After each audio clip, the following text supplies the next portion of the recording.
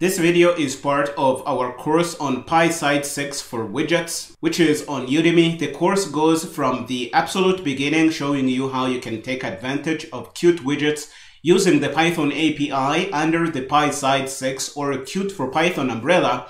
And it covers things you really need on a daily basis: signals and slots, a bunch of widgets you can use. We show you how to use Qt Designer.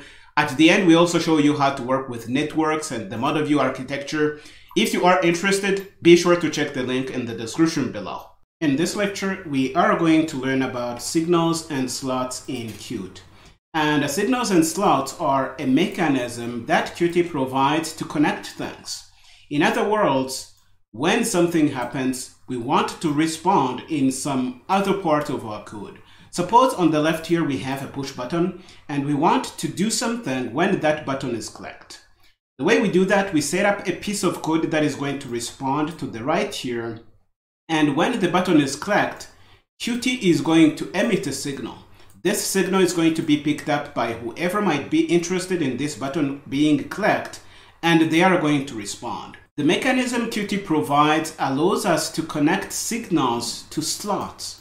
And when you have made this connection, when somebody clicks on the button, the method that is responsible for responding is going to respond and do whatever it is you do in the body of that method. Suppose we are printing a message. Whenever you click on the button, we are going to print a message. Whenever you click on the button, we are going to print a message. And Qt provides a simple syntax to allow us to do that. Let's look at that. Here I have a piece of code, and what I am setting up here is a simple button. You can see that right here. And we want to respond when this button is clicked. We say that we want to respond in this piece of syntax you see here. So we say button, the name of the variable, we say dot, and then we say the signal that we want to respond to. In this case, the signal's name happens to be clicked. And once we do this, we are going to call the connect method on this. And when we say connect, we are going to specify the method that is going to respond to this button being clicked within this parenthesis here. In this case, it happens to be button clicked. If you look on top here, we have this method. We are defining it, and in the body of this method, we are just saying a message. You clicked on the button. So this is what we are doing here. We are connecting a slot or a method that is going to respond when this button is clicked. And this is what does this connection here. So some of you must be asking, Daniel, how did you know that we have this clicked signal on our button? And this is another instance of where you need to use the documentation. So we are interested in the Q push button component. We want to see which kind of signals this component emits. Let's go to our search engine pretty fast. So let's close all this here, and we are going to say Q push button for Qt for Python. And if we do that, we will have the documentation for Q push button. If you click on more, it is going to tell you everything about this component. But what we really want is to see the signals that this component emits. And if we go down in here, we see synopsis, functions, virtual functions, slots. So this is a slot you can activate if you want to do something like this. But we don't see any signal from this component. And this is because all of these signals are coming from a parent class of this push button component. And that happens to be what you see here, this little thing called the Q abstract button. The documentation for Qt for Python is not really good. For example, we can't scroll around to see the things that are cropped off. But we are lucky in this instance, we can see Q abstract button. If you click on this, this is going to open the documentation for Q abstract button. If you click on more, it's going to tell you what this does. It is going to implement an abstract button, and all kinds of buttons we have in Qt are going to be inheriting from this button here. But again, what we are interested in are the signals that might be emitted by this component. Again, we see functions. If we scroll down, we're going to see virtual functions. If we go down, we're going to see slots we can activate. If we go down, we're going to see signals, and this is what we are interested in. So the Q push button component can emit a signal to let us know that it is clicked. It can emit to let us know it is pressed, it is released, it is toggled, and we can do all kinds of crazy things. We can even grab these arguments or these parameters and use them to do things in our Qt for Python applications.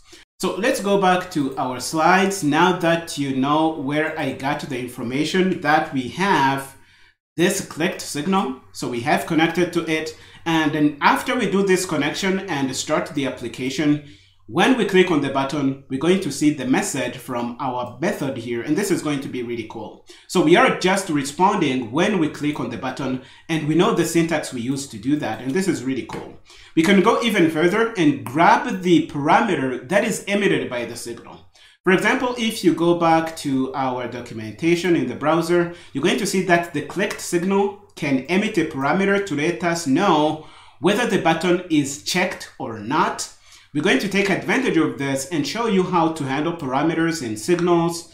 We can go back to the slides. And what we are doing here, after we set up the button, we're going to make it checkable.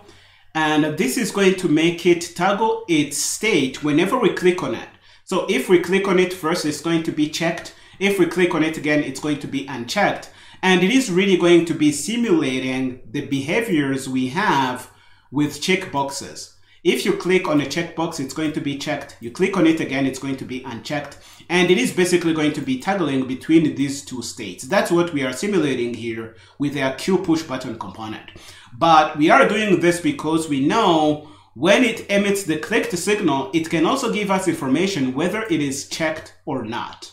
And we are going to be printing that state in this print statement here. So we are just going to say print, and we are going to print the data parameter that we get in this function here.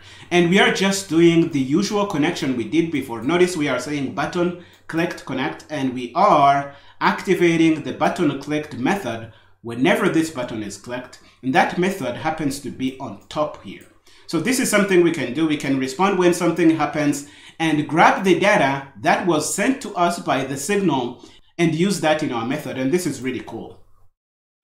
Let's look at another example before we head over to Visual Studio Code and play with us. Here we are going to use a slider. So we will set up a slider component. And again, this is something we have in Qt. This is going to be something like this, where you have a slider that you can slide around to increase or decrease values. We are going to give it a minimum, a maximum, and a value. And whenever we move the slider is going to emit signals that its value is changing. And because I checked the documentation, I know that the slider has a value changed signal. Let's go to the documentation and really show you this. You should be able to find things out on your own in the documentation. Let's say Q slider.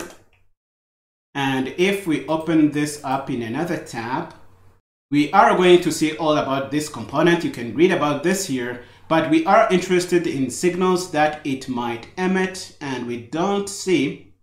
Okay, if we go down here, we're going to see that this slider is going to inherit a comprehensive set of signals. And among these signals, we have a value changed. Okay, if we click on this, we are going to see that this signal is going to pass a value to us, and we can grab this value and do things with it in our Qt for Python applications. So this is what we are doing in the slides here. We are grabbing that value, okay, and printing that out in our print statement here. And all this is happening because of the connection we did here. So whenever the value changes, we want to call this method to respond to the slider moving, and we will grab the current value from the slider and do things with it. Now that you know all this, and again, I realize it is a lot of information, but we're going to go through this step by step in Visual Studio Code, and I hope you are going to understand.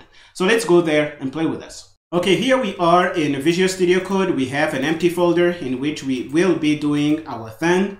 Let's grab and drag on top of Visual Studio Code to open this, and we will create our main Python file, main.py, and this is going to give us our starting point. The first thing we are going to do is to put in version 1 of our application here. And again, I am not going to type all this. We are just importing the components we need. We are setting up a method that is going to respond when the button is clicked. We are setting up our application object, the button. And we are doing the most important thing here. Let's take out the line and do the connection ourselves. So we are saying button whenever the button is clicked. And you see that we don't have autocomplete here. So we have to autocomplete the signal and then connect. That's what we do. And we want to specify the thing that is going to respond when this button is clicked. So that's going to be button clicked here. Now we have the connection made, and we are just going to show the button here. Notice that all we have in our application here is a simple button. So this is what we are going to see when we run this application here. Let's bring up our terminal window, and we will simply run this just like we did other applications. And when we do that, we see a little window pop up that is saying press me. So this is our button inside this window here. And if we click on it, you see it's going to print the message. And it is doing that because of the connection we did here. Let's close this and comment out this connection to show you that if we don't make the connection, we won't see this message when we click on the button, because there is no connection between this button whatsoever to this slot here, or this method, if I can say it like that. Let's run it again. To see this going on, we have the button, and if I click on it 1,000 times, I'm not going to see a single message here unless I come back in my code and activate the connection and run the application again. Then we will see the button, and if we click on it, we're going to see things happening as a response to the connection that we did here. This is really the syntax. Again, how do I know we had this clicked signal? I use the documentation. Let's go down and show you that you can also handle parameters or arguments coming in your signals. Let's comment this out. So we have this done here, and we will put in version 2 of our code. Let's go down and uncomment this. Let's take out my block comment here. And again, notice that we have a parameter in our slot here, and we don't have any mention of that parameter because the clicked signal is going to send it anyway. It is our decision to decide whether we handle it or not. That's what we are doing here. So we have the parameter, and we're going to be printing the checked state. And to be able to toggle between the checked and not checked state, you have to enable that on your button component. And that's what we are doing here, setting checkable to true. Once you have this, you can run the application, and you are going to see that as you click on the button, it is going to be constantly toggling between the checked and unchecked state. Let's run this. We can go to View and a Terminal and run this again. But before we do, I think we need to kill the application that was running earlier. So let's clear and bring up our application. If we click Press Me, it is going to check. It is going to say checked true. We click again, checked false. We click again, checked true. And this is happening because a behavior that is built into this button component is that if you click on it while you have this property set to true, it is going to be constantly toggling between checked and unchecked. That's what we can do here. And again, the real intent in this example is to show you that you can handle parameters that come in your slots. And the syntax you use to connect doesn't really change. You decide whether you handle them or not by putting the parameter here. If you put the parameter in here, you can handle it in your application, depending on the data inside this data parameter. If you decide not to handle it, you can just take this out, and you're going to fall back to what we had in our previous example. So let's run again so we can show our terminal and kill the application that was running and start it again. Now if you click, you're going to see that we are just going to see the message, but we don't see the state because we're not handling our parameter here. If we put it back in and say data, okay, and run again, I think we can run again. Now we are going to see the checked state because we are handling that in our slot here. I hope this makes sense. And I did the best I could to put in a bunch of understandable comments so that you can really understand what is going on here. Let's comment this out and give you another example using a slider, because that's a bit more interesting. So let's put our code in the comment block here, and we can go down below and put in our code. And again, we are just going to be importing the components we need. Okay, notice that we are importing the Qt namespace, if I can say it like that.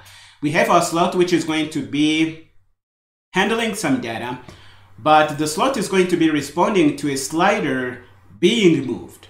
And again, we talked about this in the slides. We have our slider. We want it to be horizontal. If you want, you can make it vertical, but it's not going to be beautiful. We have the minimum set. Again, I know about these methods because I am familiar with Qt for a lot of years. But if you are just getting started, your best bet is to use the documentation to read about all these things. For example, again, if you go back to slider, I think we have that somewhere here. You can see the methods that it has. Okay, so we have a maximum method to get the maximum.